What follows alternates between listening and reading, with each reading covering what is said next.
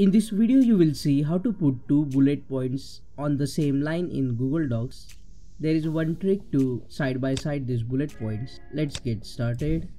First go to the Insert tab and under the table select 2 by 1 table. Now select both the columns and select the bullet point of your choice. Now type what you want. Let's say we will type dog, cat, parrot and bird. Now you can resize this box and move the bullet points according to your need like this.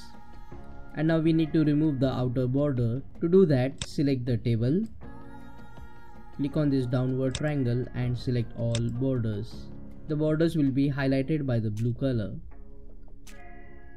Under border color option, select the option white and this will make the borders invisible. Click on that like button if this video solved your problem. Subscribe and press that bell notification icon to support the channel. Thank you.